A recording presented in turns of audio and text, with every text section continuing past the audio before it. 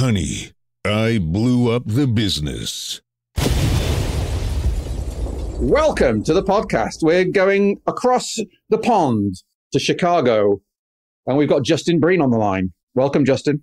Yeah, it's going to be a really interesting conversation with a 10 quick start. You're a 10 quick start, and I have high quick start and high follow through. So this will be super interesting. So Justin is referring to a Kolbe score there, which is I'm a 10. You check out Kolbe score. A 10 apparently is quite rare. Very rare. Yeah, so I'm a rare beast, as you well know. Justin's a really interesting character. He's got a great story to dig into. He's a multiple-time entrepreneur from Chicago in the US of A, and he leads 2 global companies, not one, but 2, that only partner with the world's top visionary leaders. He's the founder and CEO of a PR firm called Brepic Communications, and also co-founder and CEO of Brepic Network, which I think we'll get into. It's an invitation-only premium connecting platform for the who's who in business. And he's also the author of 2 best-selling books, Epic Business and Epic Life. And I've just finished Epic Life, and it's really epic. It's full of good energy. It's how to build collaborative global companies while putting your loved ones first, which is a really great ethic. Sometimes people forget, and we're going to get into that a little bit because there's a really great observation in that book. Before we get into it, I just want to remind everybody that this podcast is brought to you by my company, The Tech Department. And that's the company I blew up, hence the name of the podcast. 5 years ago, I blew it up in a bad way, but we did turn it around and things are actually going better than ever. So I'm on a mission to take that experience and all the things I've learned and to share that with you, the listener, and to help you avoid doing what I did. But to talk to people like Justin, real top entrepreneurs from all over the world, to share their true stories. So again, you can benefit from that. And if you like that mission, we're trying to help entrepreneurs. If you like that mission, please give us a kind of 5-star review on Apple Podcasts or your favorite podcast platform and share it with your pals and help us help other people. That'd be really a good thing to do. So without further ado, let's dive into it. I want to go back in time, Justin. I want to go back to February the 10th, 2017. Where you had, in your own words, quotes, the feeling of utter hopelessness and panic, close quotes. So what was going on February 10th, 2017? Well, probably the same thing that was going on for you.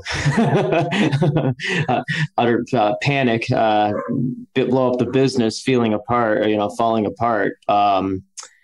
And I strongly feel that you're either born someone like us or you're not. I think most people would want to be top entrepreneurs on planet, true visionaries. But to do that, I haven't met one person like us that hasn't overcome at least one of the following 4 things. Most are 2 or 3, and then higher up on the totem pole, it's all 4. So those 4 things are bankruptcy or potential bankruptcy, 2, depression, 3, the highest level of anxiety that you can imagine, and 4, likely and or possible traumatic experiences as a child or young adult. So business owners, humans, consultants, those are excuses. Top entrepreneurs on the planet, figure it out. So February 10th, 2017, I was a journalist at the time in downtown Chicago, and had a 5-minute meeting with the company's owner and managing editor, and they proceeded to cut my job salary in half. 2 other folks were fired that day.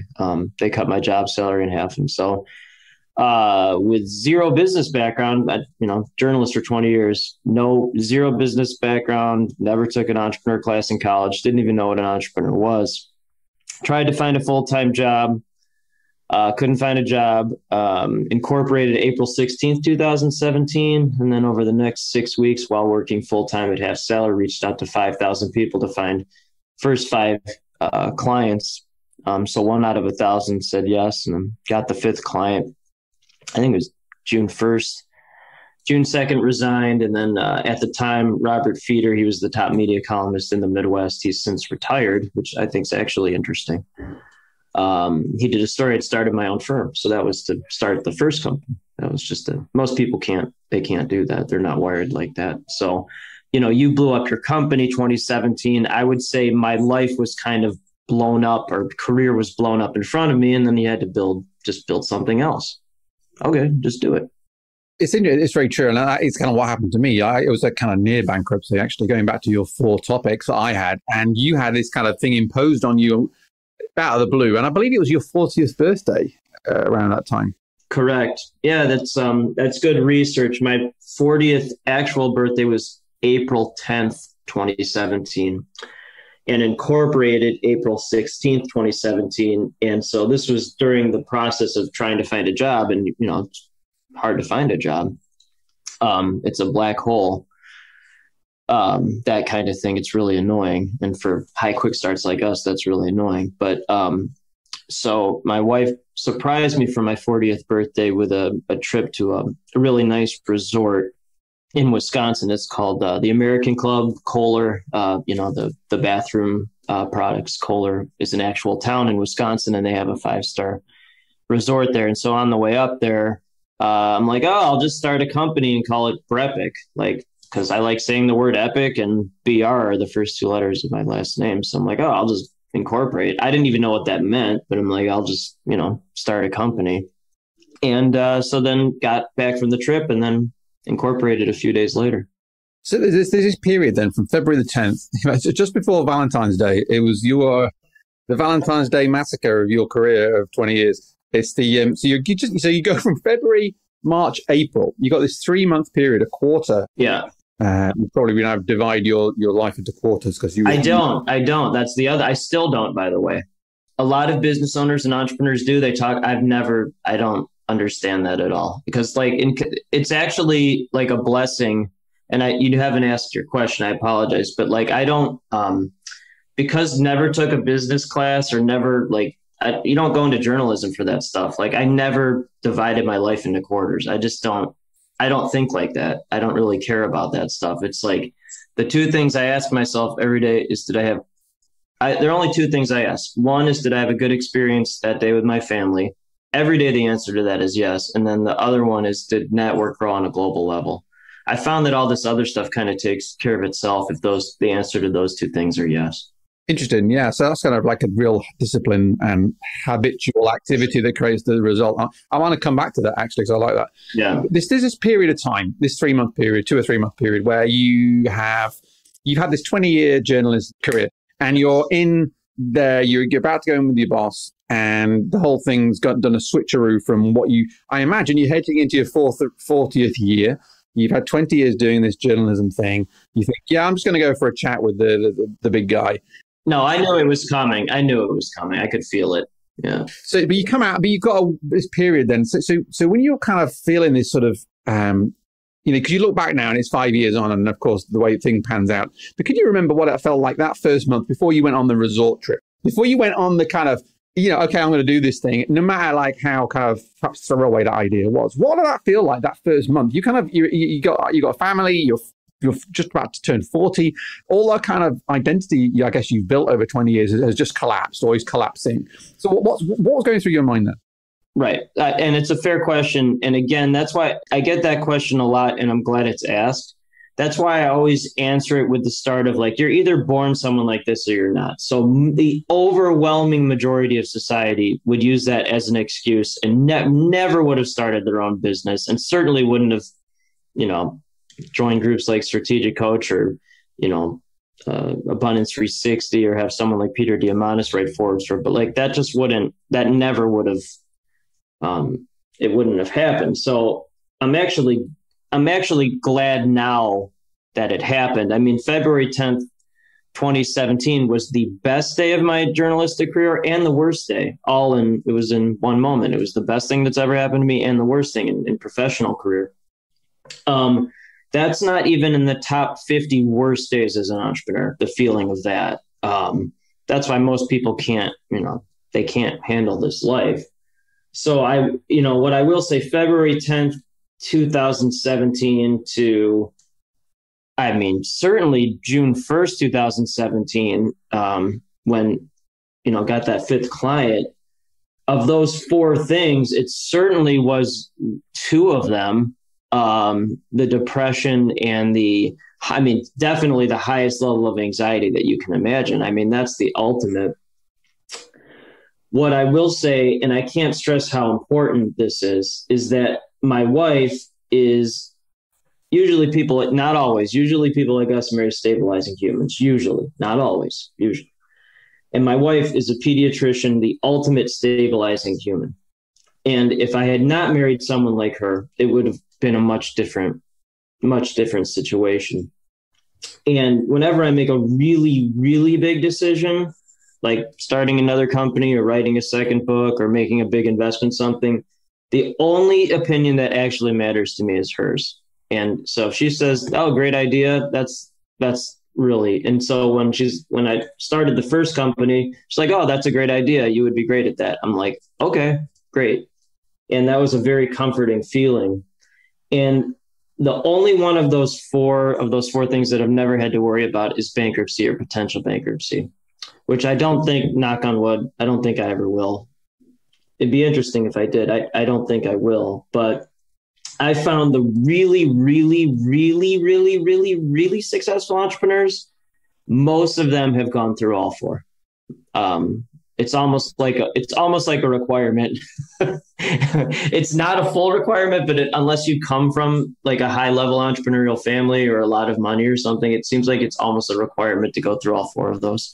Yeah, but I think, a subtext of this podcast is, embrace that stuff, because ultimately, for me anyway, that was my big breakthrough of learning and kind of having to go through that experience. Okay, so you're having this period of time where it's super high anxiety and you're depressed and you can't get any work and you've got this kind of all the rubble of your previous career around you. And still doing story. Yeah, still writing stories. Yeah, and so you're still doing this, but it's kind of like you're trying to figure out what happens next and how do you, what's the right thing to do? And you've luckily got your wife to help act as a kind of orienting or encouraging component in your life. But then you went. So one thing I was curious about is you kind of made the decision to go for it and to build a PR firm. All right. So what I'm interested in is two things actually. One is the moment you incorporated this thing, and so legally it existed, right? What was it looking back at that time now?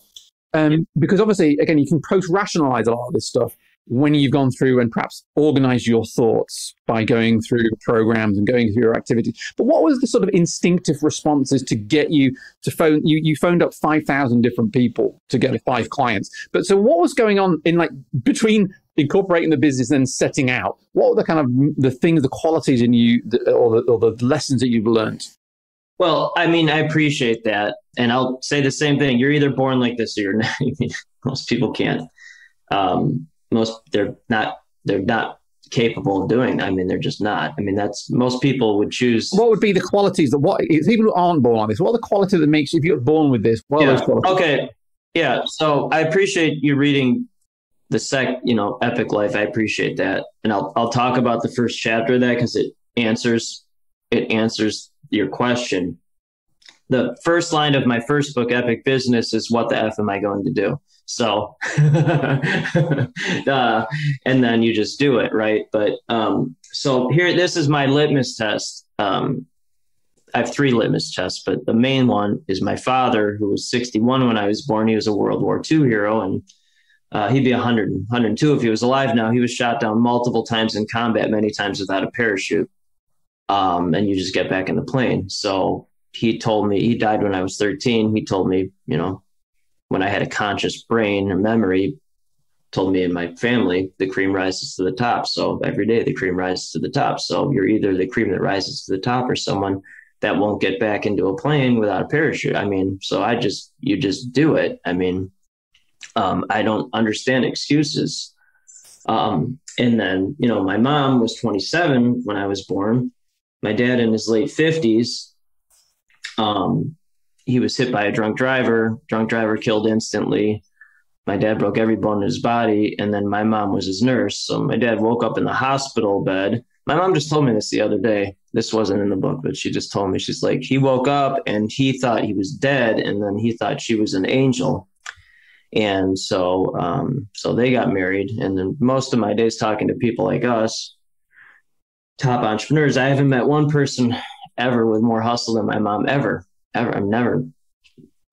So ultimate survive and thrive. My youngest brother died of a drug overdose. My mom has been in rooms after, people have shot themselves in the head. Her family members, figure it out. She's never complained about it. So that's my mom. And then my wife, our first date was the day before she started medical school. So if there's anything like this, it's going through medical school rotations, residency. So, I mean, so what goes through my head is I'm not going to make an excuse. I mean, that's like most people just don't understand that. People like us do, but most people, they don't live in that world. That's why I spend my time either with my family or in that world, because I don't understand people that make excuses. You just do it. So that's yeah. So almost in a way, the kind of the event where you get your salary cut and you're facing this new thing got brought out of you this aspect of perhaps that was in you. It was already there. I just didn't know it until I had job sale. I mean, but and you know what? That's a fair follow up. As a journalist, that's a very competitive field, and so to get to Chicago as an editor reporter, that's very difficult. Very, very. So I spent 15 years before getting that job, getting essentially rejected by every Chicago media outlet. And then that one came along and it was actually the perfect fit. And I loved it.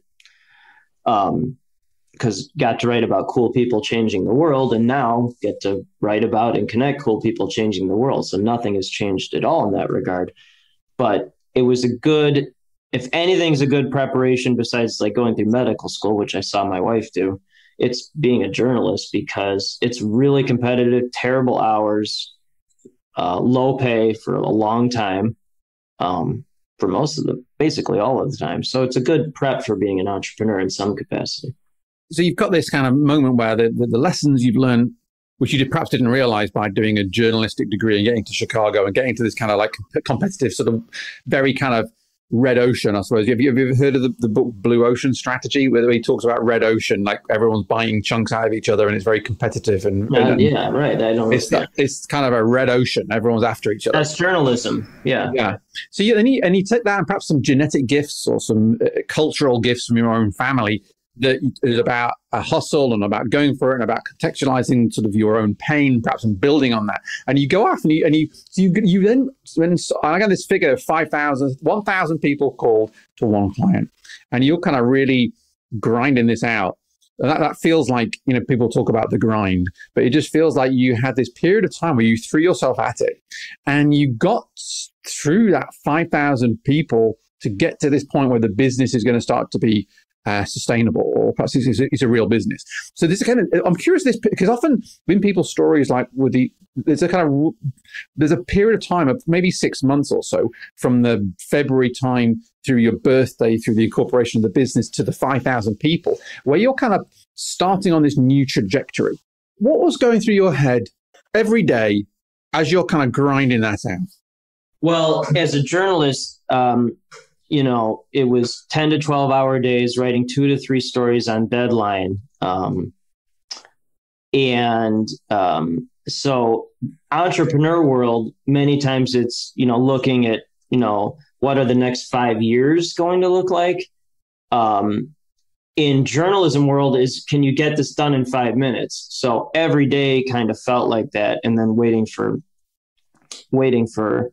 folks to sign, or meeting, reaching out via LinkedIn, email, text message. As a journalist, I had a very large following on social media. It's different than the following now, but it was a large following. So, tens of thousands of folks, and just reached out to as many of them as I could, any means possible.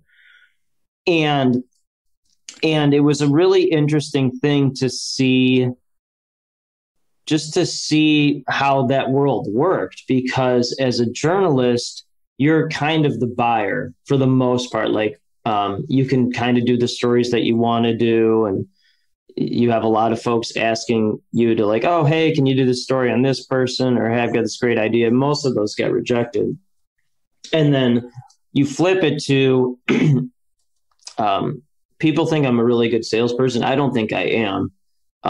People say I am. I never looked at selling it. I don't really like to sell stuff. I'm just more of a buyer, but that's probably from being a journalist for so long. That's actually interesting. But having to sell and being in a pure get to get that fifth client. And the reason why that is that the 5 client, what those paid equaled what I had been making prior to job salary being cut on a monthly basis. So that's why it was the 5 client threshold. I'm like, well, that will give me enough runway, at least for a month or two, to really go all in on it.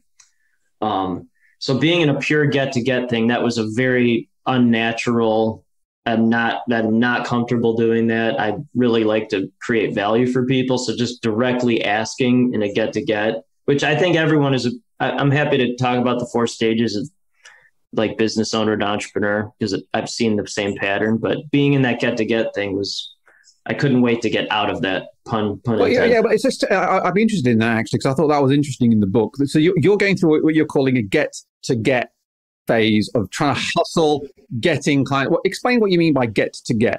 So what my brain does, I think this is because high quick start, high follow through, high fact finder.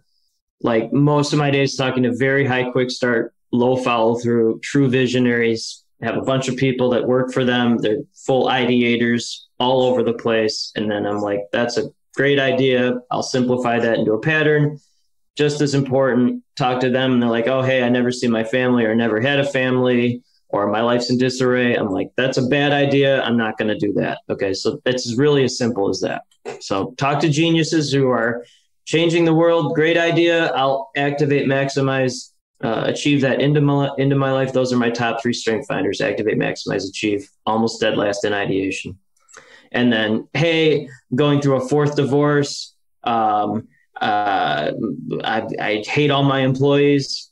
This isn't working. This is a disaster. That's a bad idea. I'm not gonna do that. So that's literally as simple as it is. So the 4 levels that I see for anyone starting a company, I see this time and time again, is first get, full get.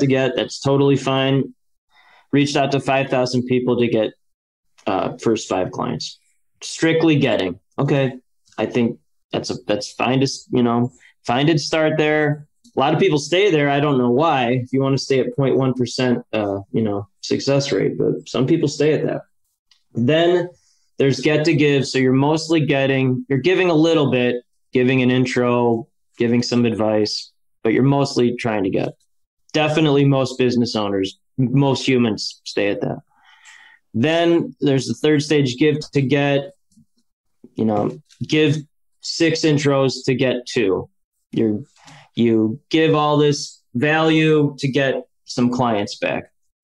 So you're mostly giving, but you still have a desire to get something.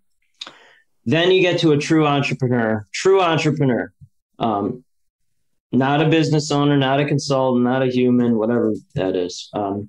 That's you give to give, but only to the people who get it. Give to get. So I will endlessly give, but it's only to the people who understand what I'm talking about and who actually get it. Because if you give to someone who doesn't get it, that's a complete waste of your time. And that takes time away from me and my family, which is what I really actually care about.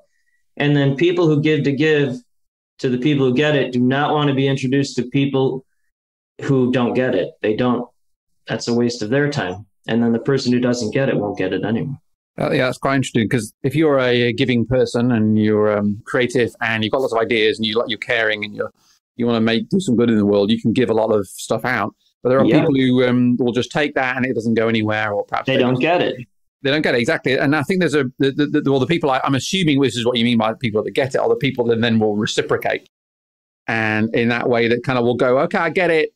I get what you're trying to achieve here. There's a bigger purpose here and I can contribute to that. Is that what you mean? 100%. That's 100%. Yeah, because they get it and they know they're creating real value. And then, so to simplify this, because you're a really good simplifier. Most really good entrepreneurs are simplifiers. So Dan Sullivan, strategic coach, he's a simplifier. Peter Diamandis, Abundance 360. People think he's a multiplier. He's actually a true simplifier. So the purpose of my life is to be a connecting superhero for every visionary, abundance, investment, mindset entrepreneur, not business owner, not consultant, not entrepreneur, and share their stories with the world. So the people that, in my mind, in my world, and my network get it are visionaries who live in abundance, who look at things as investments, not costs. Those are because business owners look at things as costs, not investments. That's not an entrepreneur. They don't get it. Yeah, it's interesting. It's funny. My business builds digital products for entrepreneurs, often very early stage startups. And there is a definite sort of worldview shift or mindset shift between those who see the world as investments and those who see things as costs to sort of minimize, or investments to sort of maximize. And I think that's an important point, just for in general applies, it's applicable. And I think so taking one's message to people who will get it, I think is really important. Now, just coming back to the story, so you've got these things going, and now what you're getting a flavor of is where your brain is now. So you've gone from this kind of relative scarcity mindset. I'm hustling, but it's a lot of waste. You're getting this 0.1% success rate. And it's and you can do that because you've got this sort of journalistic grind, hustle, DNA, genetic sort of hustle in your bones. So you can do that, but it's kind of punishing. And then now you're at a place of as you're describing, a much more different place, much freer, much more open, much more entrepreneurial, much more visionary. Now, in the process of getting there, can you just sort of explain, you have these two businesses, there's a PR business and a kind of, I guess, a networking business. How did you bounce your way up from being this kind of no experience, 0.1% success criteria, green and naive guy in the world of entrepreneurship to a dude who's got entrepreneurs like Peter Diamandis writing. So people who don't know, Peter Diamandis, who I look up to very much, has written is an entrepreneur who founded the X Prize, and the X Prize was what became then SpaceX, with the first X Prize. He's a bit of a dude, and he's written very many very good books, and he's a hero of mine. Okay, now Peter Diamandis has written the foreword of Justin's book Epic Life, which is a real sort of a notable thing to have. So just kind of explain how do you end up hanging out with Peter Diamandis and people and all these amazing people, when only like a few years ago, really, you were this new guy on the block with a very different kind of understanding of the world. How do you bounce your way to that kind of level? So besides you're either born like this or you're not, which that's what it is. But so again, my brain simplifies everything into patterns. Okay. All the new book is just simplified patterns, and each chapter's here's a process, answer, here's the answer, here's the answer, here's the answer, because less is more. But so this is a very good pattern that I've seen, certainly for my life, for sure, because you have to be a litmus test yourself for the people you serve. Visionaries, abundance, investment mindset entrepreneurs. So I'm a visionary, abundance, investment mindset entrepreneur. And if you don't do it for yourself, then how can you serve people? So the pattern is I keep making bigger investments in smaller rooms, but the people in those rooms are making bigger impact. So write bigger checks to be in smaller and smaller rooms. People in those rooms are making bigger and bigger impacts. So that's rooms like Abundance 360, Strategic Coach. It just is to land the plane. Those rooms are each $25K a year US to be in. I'd easily invest $50K a year, at least each of them, because that weeds out people who don't get it, right? That allows me to spend biggest investment most time in the smallest room, which is my family, where I can make the most impact. So it's the same formula. You just apply it to, personal or business. So bigger investment, smaller room, bigger impact. Okay. So it did not start, you talk about leapfrog. It did not start at 25,000 a year. It didn't start at that. Okay. So I think the first group, which I'm still in, because I'm loyal, but the first group is $250 a year US, and went into that room and started talking like this, and no one understood what I was talking about. Why? Because they're not people like us. So then it was a $500, then it was $1,000 a year, then there was a $2,000. I think in the 2,000 there might have been 1 out of 50 that understood. There might have been 1 out of 50 like us. Then there was a 5,000. It was maybe 1 out of 30. Then it was a 10,000 a year. That was in 2019. That's when I first joined Strategic Coach, the first level. I would say maybe 1 out of 15 understood stuff that we would talk about. Then joined the 25K a year. So I guess that's an interesting thing that you said about leapfrog, because that's what it is from a financial investment thing, but it's the same formula. So I just keep writing bigger checks. But it's interesting here, and I think this is quite good for a British audience. We get a lot of, well, in fact, our audience is sort of 30% UK, 30% US, and 30% the rest of the world. But a lot of the UK audience are a bit kind of, it's a funny culture over here about investing into things like, as you said, Abundance 360 or strategic coach. There's a sort of, they're very much, I would say, a cost mindset about that sort of stuff. And what's interesting with what you have described is you chose to take perhaps a leap of faith in your own future and the investment you will make for that by getting yourself in the room with these interesting people who share your mindset. And so looking back at the sort of last 5 years, and you've been sort of getting yourself into smaller rooms, what would be the biggest benefit of having done that? Well, again, it's the same formula. I get to spend the most time with my family, right? I mean, sometimes I answer the questions before. So this is my 8 fact finder kicking in. Is the UK or Britain's motto "God in my right"? Is that what it is? Is that, or like? Not that I know of, no. But like, what is it? Because the UK, I don't know. It depends who you speak to. There tends to be. I would say the UK tends to be quite kind of. Well, Justin's book, by the way, is full of very, I would say, US energy. His epic life, and no matter where the people live. So this is why I asked, because so US is life, liberty, and the pursuit of happiness. Canada, their motto is peace, order, and good government, which is a fit that. And so this answers your question, right? Yeah. So that's why I asked about the UK. So I talk to a lot of Canadians, but they're not Canadian. They're Americans because they're entrepreneurs. Life, liberty, and the pursuit of happiness. You're an American. You're not. I mean, wherever you live, you're American because you're life, liberty, and the pursuit of happiness. Most Americans are Canadian. Peace, order, and good government. Most Americans are not American. They're not life, liberty, and the pursuit of happiness. They're peace, order, and good government. That's most of the world, by the way.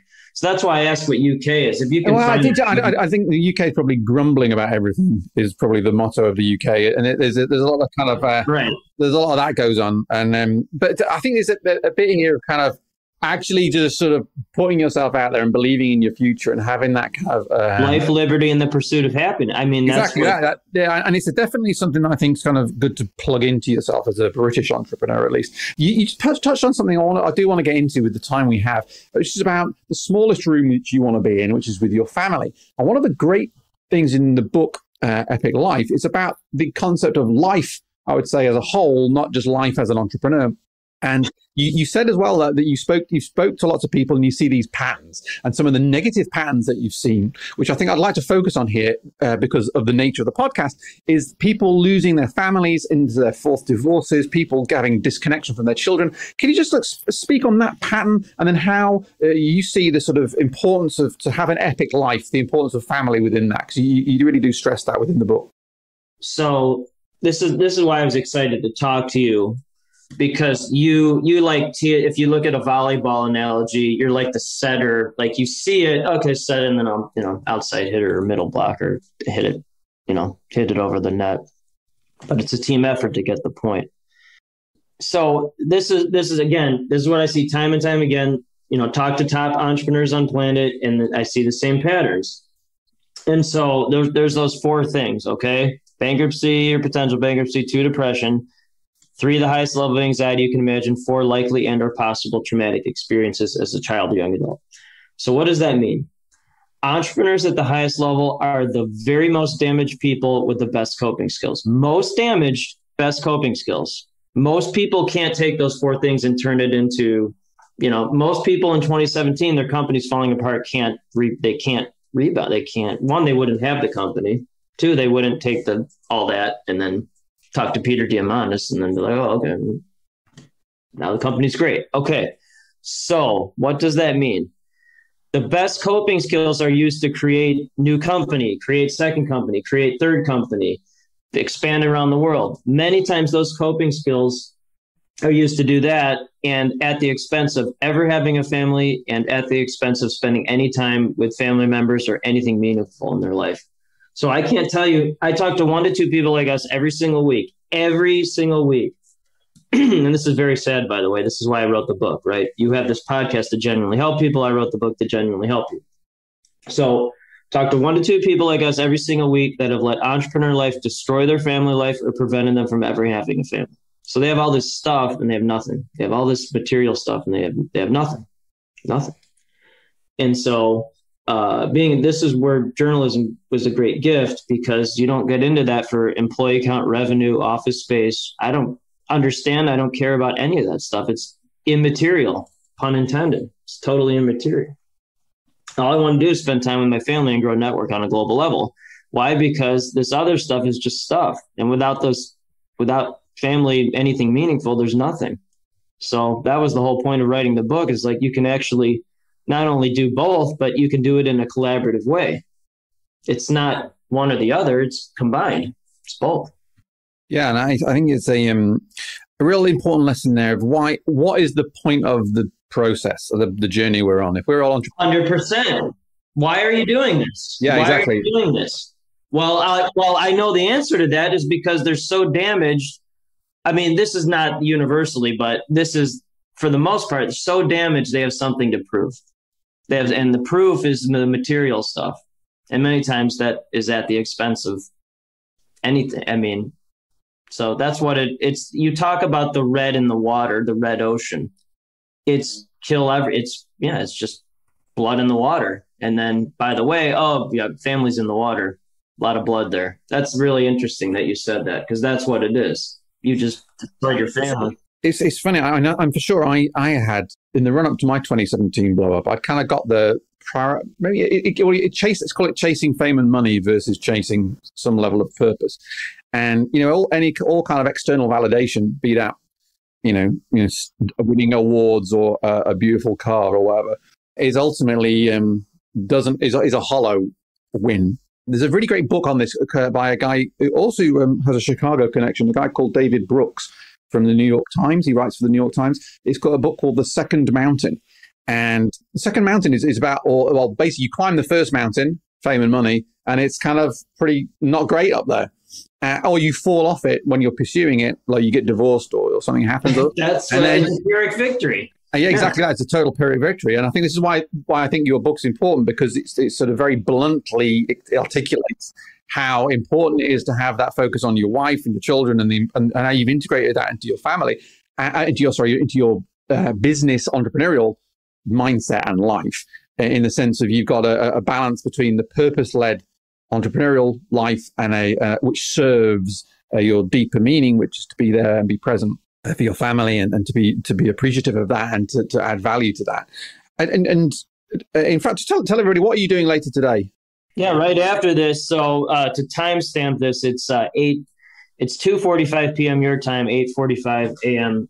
Chicago time, and so I'm dressed for success here because the book fair at our sons are 10 and 8, so 4th grade, 3rd grade, and so I'm helping to run the book fair. Which, by the way, that is very hard for me to do. That is not a comfortable situation, but I'll do it. And then my wife's she's off today. So she and I are passing out lunch. We're lunch volunteers. So that's what I mean. Like, if you don't actually do it, if you talk about it and then don't do it, what's the point? I'll just do it. So, and then yesterday as well, I ran the book fair. So strategic coach calls them free days or whatever, free days where you don't work or whatever. But so like, I have a lot of free days because I like to spend time with my family, because that's where you actually create meaning in life, is spending time with loved ones and creating things that are meaningful. So I'm really excited to do that. It's definitely not my world. It's very confusing. I'm usually the only dad that's there, usually. So I kind of keep quiet, but I like talking to my kids and seeing them in school. And then I try not to embarrass them. Oh, well, there's no chance of you not embarrassing them. I'm in a career of embarrassing my children. So I want everybody to take a lesson here. There's some really, I think, important clarity of the point of life. There's no point jumping into this entrepreneurial thing. I know there's a lot of people who listen to the podcast who are perhaps early stage in their entrepreneurial journey and they're looking for kind of that candid advice that we get on the podcast. But don't sacrifice your life and your family and your relationships for the serving the entrepreneurial shiny object that people get focused on, because ultimately that stuff is hollow. You say it's a Pyrrhic victory. Right, we're edging towards the end of our time together, and I'm kind of really keen to find out, because you've got this great book, which is in effect a collation of 30 different concepts. I think it's 30, which you've collated and clarified and really got down to some actionable points. They are very punchy. Like I say, it's full of good, optimistic energy, which I really appreciated. It's full of advice, your book, and we've been dispensing wisdom left, right, and center here, just throwing it out like pearls to our audience. What advice should entrepreneurs ignore? Wow. So why I said wow, because that's such an important question. And you said what, which is also interesting to me. I will rephrase that by who, or with who, or whom. I always screwed that up.